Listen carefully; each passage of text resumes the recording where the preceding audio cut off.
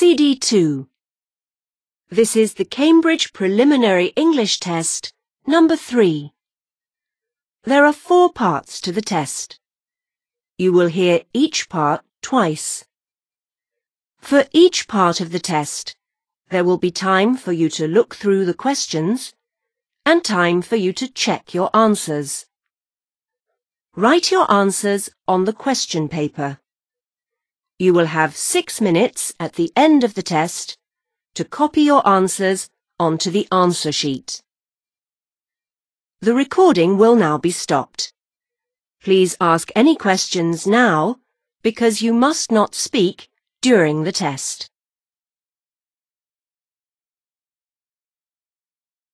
Now open your question paper and look at part 1. There are 7 questions in this part. For each question, there are 3 pictures and a short recording. Choose the correct picture and put a tick in the box below it. Before we start, here is an example. What's the time? Have you got the time? Yes, it's 3:20.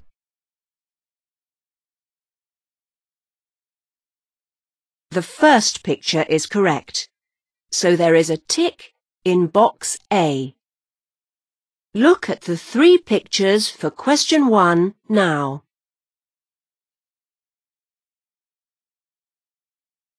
Now we are ready to start. Listen carefully. You will hear each recording twice. 1. What is the man going to buy? Is everything ready for the holiday? I'm just going shopping. I must get those pills I take when I feel travel sick. Do we need anything else at the chemist's? We forgot the toothpaste last time. I've got that. I haven't got any sunglasses, but I can borrow yours, can't I? And I'll get something to read at the airport. Right.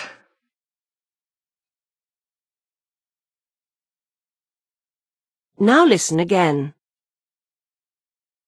Is everything ready for the holiday? I'm just going shopping. I must get those pills I take when I feel travel sick. Do we need anything else at the chemist's? We forgot the toothpaste last time. I've got that. I haven't got any sunglasses, but I can borrow yours, can't I? And I'll get something to read at the airport. Right.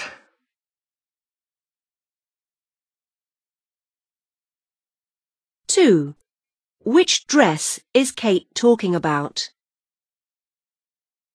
Oh, Mum, this dress is still dirty. It can't be, Kate. I've only just washed it. Well, it is. The mark on the collar has gone, but there's still a small one here. Look, it's at the front just below the button. It's where I spilt some Coke last week.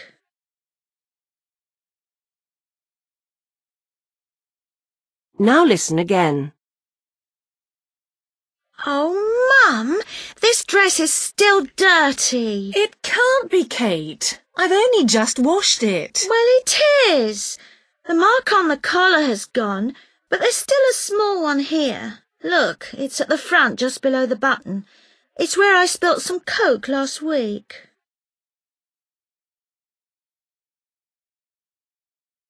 3. When will Jane meet them? Hi, it's Pete here. Jane left a message to say she can't meet us at 8 o'clock as planned because her bus doesn't get in till 8:15 and it'll take her 30 minutes to get from the centre of town. I told her the table's actually booked for 8:45, so that would be fine, and we'll see her then.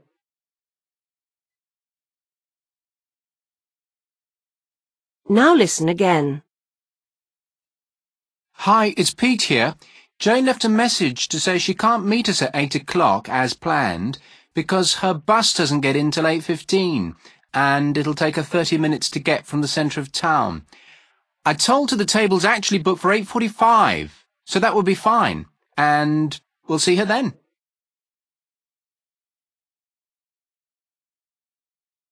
4. Which morning activity is for beginners?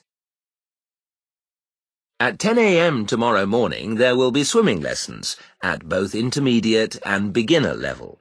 Then there will be volleyball practice at 11:30 for all those of you who are already in one of the teams. Also in the morning, for those of you who already know how to sail, there's a chance to do some practice on your own. There will be lessons in both sailing and windsurfing for beginners after lunch.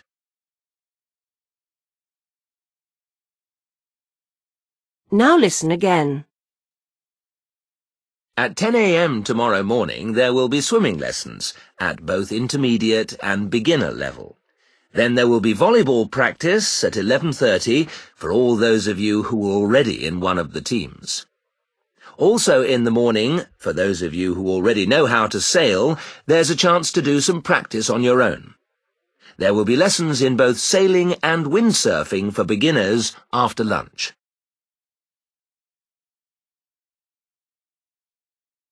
Five. Which painting does the woman decide to buy?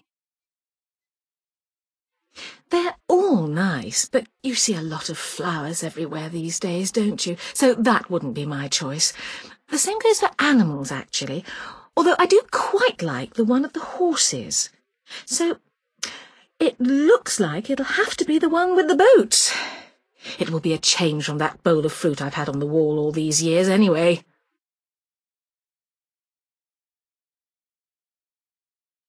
Now listen again. They're all nice, but you see a lot of flowers everywhere these days, don't you? So that wouldn't be my choice. The same goes for animals, actually, although I do quite like the one of the horses. So it looks like it'll have to be the one with the boat. It will be a change from that bowl of fruit I've had on the wall all these years, anyway.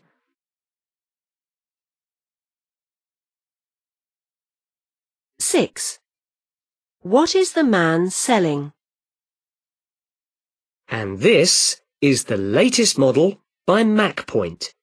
You'll find it's even quicker at doing your washing up and needs less water. And it's very easy to use, as easy as turning on your shower.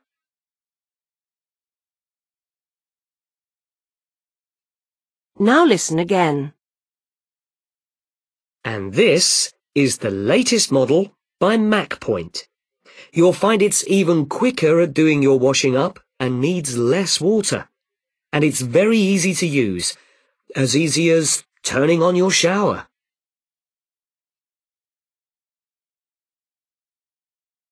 Seven.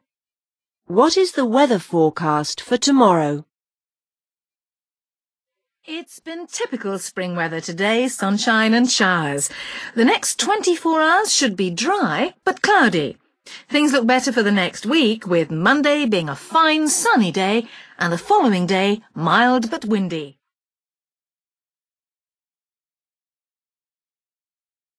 Now listen again. It's been typical spring weather today, sunshine and showers. The next 24 hours should be dry but cloudy. Things look better for the next week, with Monday being a fine sunny day and the following day mild but windy.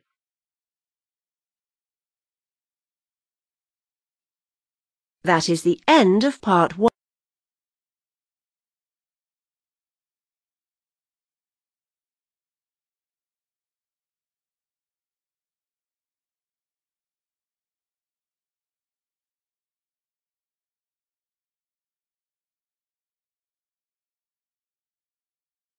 Now turn to part 2, questions 8 to 13.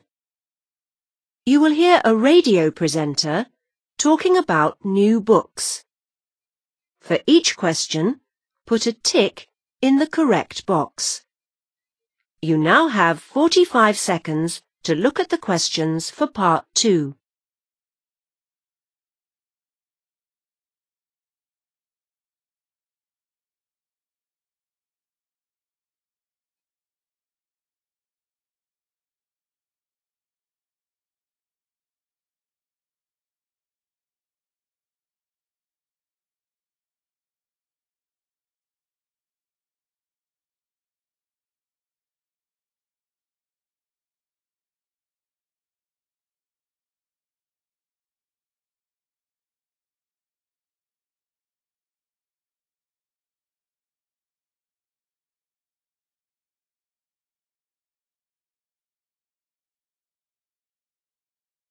Now we are ready to start. Listen carefully. You will hear the recording twice. Welcome to this week's book programme. We've got lots of great new books to tell you about. My Life by Joe Wrigley will keep all fans of Joe's stories happy for hours. It explains a lot about where his ideas come from and gives a picture of what was happening in his life when he was working on his most successful books. I must say, though, that some of it is difficult to understand if you haven't read his other books. Now, for those of you who like a good cry, Goodbye to the Fields by Susan Marks tells the sad story of John, a small boy who has to leave the countryside he loves when the family moved to London because of his father's job. John and his mother would prefer to stay where they are. It's a long time before the family begins to feel comfortable living in the big city. There are plenty of books with helpful advice this week. First, the A to Z of photography would make a great present for anyone just starting out with a camera. It has everything you need to know to take really good photos and learn about cameras, film, lighting and so on. This is not one for the experienced photographer, though. There's not much advanced information here. Turning to the kitchen, Cooking for One by Adrian White says on its cover that even people who hate cooking will find it useful. A month ago, I couldn't even boil an egg, but now I'm producing all sorts of dishes, some quite difficult, and yes, they taste quite good too. I'm actually enjoying cooking now. I'm now going to try a new book about cooking Italian food. The last book this week is Holidays in Europe by Mary Curtis. This is an enjoyable read, which will start your imagination working as you plan for next year's holiday. It doesn't matter that the writer doesn't talk about the famous places everyone visits, but describes lots of small places away from the main tourist areas. The maps are too small to be useful, but the book is still good value for money. That's it for this week, then. Next week, there's a special report on giving books as presents. So, if you've saved up your money and you're wondering what to get for a friend or relation for their birthdays, you might get some good ideas. I'll look forward to talking to you then.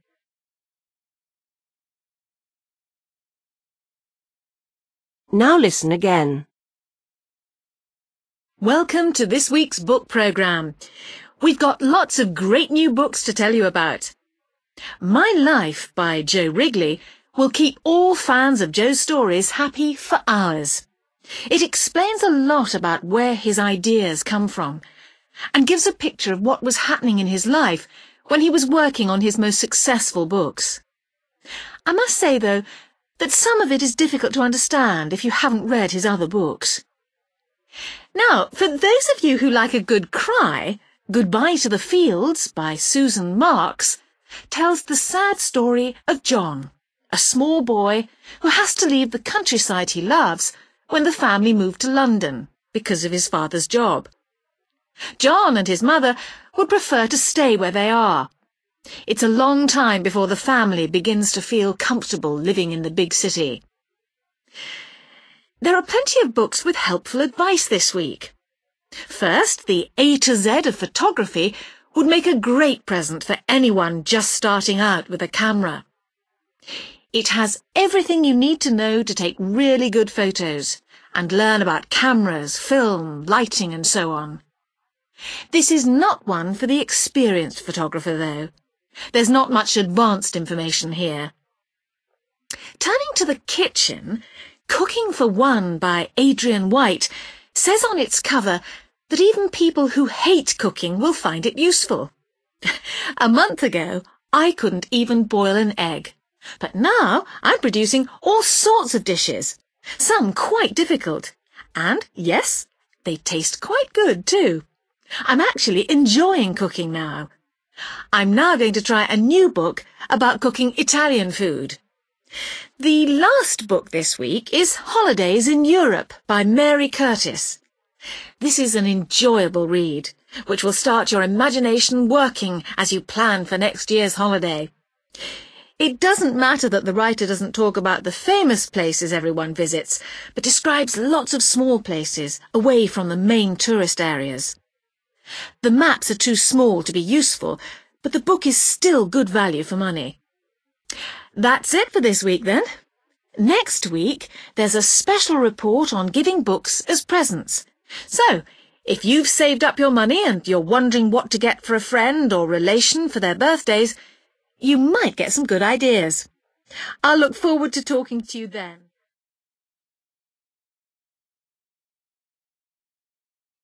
That is the end of part 2.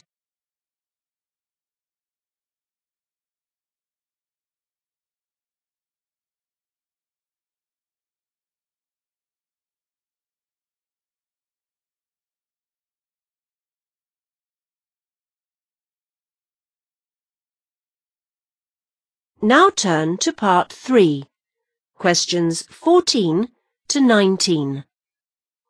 You will hear a teacher talking about a camping trip.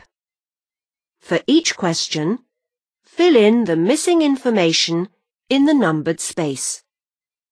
You now have 20 seconds to look at part 3.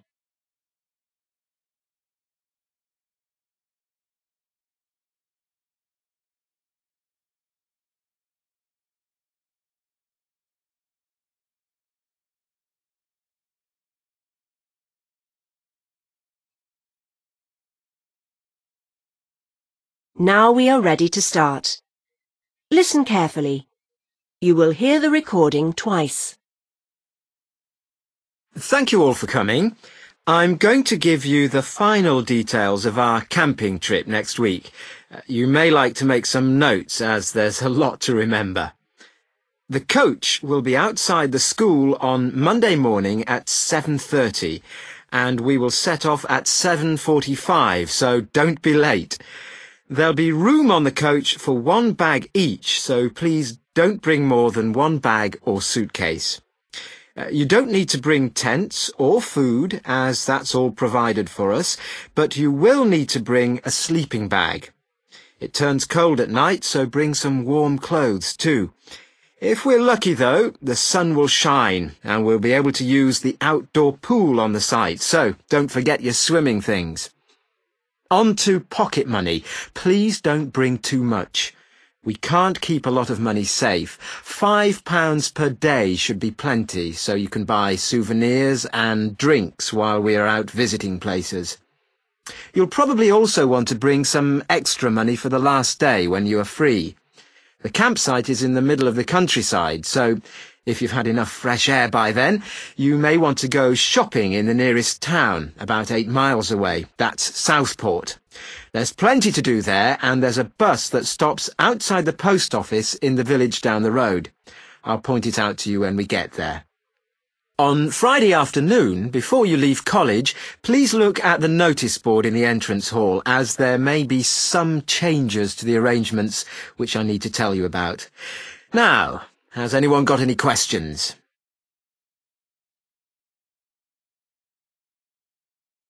Now listen again. Thank you all for coming. I'm going to give you the final details of our camping trip next week. You may like to make some notes as there's a lot to remember. The coach will be outside the school on Monday morning at 7:30 and we will set off at 7:45, so don't be late. There'll be room on the coach for 1 bag each, so please don't bring more than 1 bag or suitcase. You don't need to bring tents or food, as that's all provided for us, but you will need to bring a sleeping bag. It turns cold at night, so bring some warm clothes too. If we're lucky, though, the sun will shine, and we'll be able to use the outdoor pool on the site, so don't forget your swimming things. On to pocket money. Please don't bring too much. We can't keep a lot of money safe. £5 per day should be plenty, so you can buy souvenirs and drinks while we are out visiting places. You'll probably also want to bring some extra money for the last day when you are free. The campsite is in the middle of the countryside, so If you've had enough fresh air by then, you may want to go shopping in the nearest town, about 8 miles away. That's Southport. There's plenty to do there, and there's a bus that stops outside the post office in the village down the road. I'll point it out to you when we get there.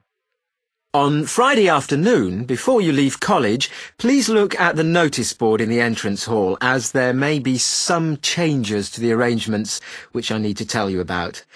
Now, has anyone got any questions?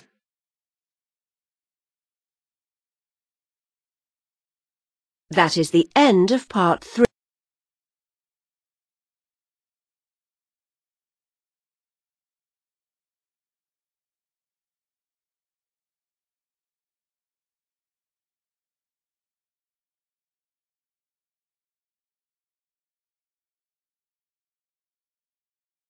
Now turn to part 4, questions 20 to 25. Look at the 6 sentences for this part. You will hear a conversation between a girl, Lisa, and a boy, Ben, about holidays. Decide if each sentence is correct or incorrect. If it is correct, put a tick in the box under A for yes. If it is not correct, put a tick in the box under B for no. You now have 20 seconds to look at the questions for part 4.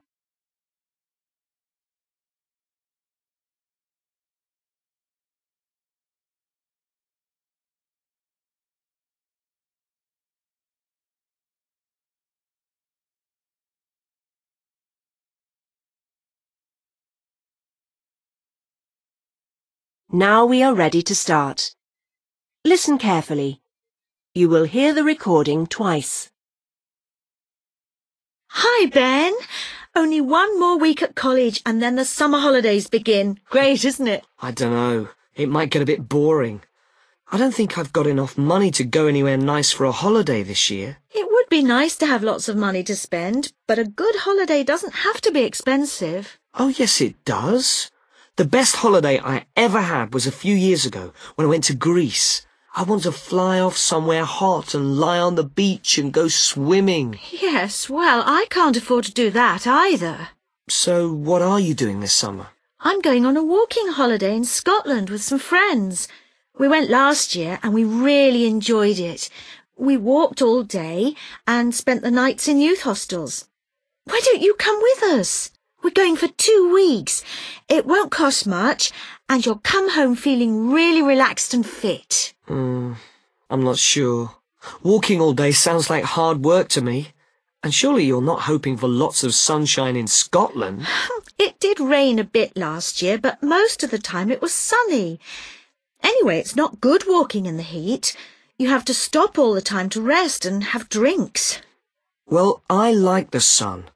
And I like to stay in comfortable hotels, not youth hostels. But they are comfortable. They're basic, and the food's often not very good, but they're very clean and cheap. In fact, I prefer them to hotels because the people are always so friendly. Maybe. Look, Lisa, thanks a lot for asking me, but I think I'll just stay home and get bored.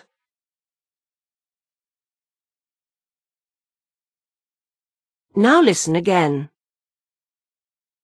Hi, Ben. Only one more week at college and then the summer holidays begin. Great, isn't it? I don't know. It might get a bit boring. I don't think I've got enough money to go anywhere nice for a holiday this year. It would be nice to have lots of money to spend, but a good holiday doesn't have to be expensive. Oh, yes, it does. The best holiday I ever had was a few years ago when I went to Greece. I want to fly off somewhere hot and lie on the beach and go swimming. Yes, well, I can't afford to do that either. So what are you doing this summer? I'm going on a walking holiday in Scotland with some friends. We went last year and we really enjoyed it. We walked all day and spent the nights in youth hostels. Why don't you come with us? We're going for 2 weeks. It won't cost much, and you'll come home feeling really relaxed and fit. I'm not sure. Walking all day sounds like hard work to me. And surely you're not hoping for lots of sunshine in Scotland? It did rain a bit last year, but most of the time it was sunny. Anyway, it's not good walking in the heat. You have to stop all the time to rest and have drinks. Well, I like the sun. And I like to stay in comfortable hotels, not youth hostels. But they are comfortable. They're basic, and the food's often not very good, but they're very clean and cheap. In fact, I prefer them to hotels because the people are always so friendly. Maybe. Look, Lisa, thanks a lot for asking me, but I think I'll just stay home and get bored.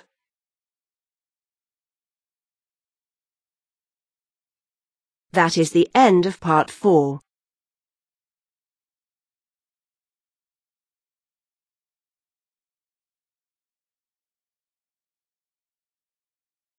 You now have 6 minutes to check and copy your answers onto the answer sheet.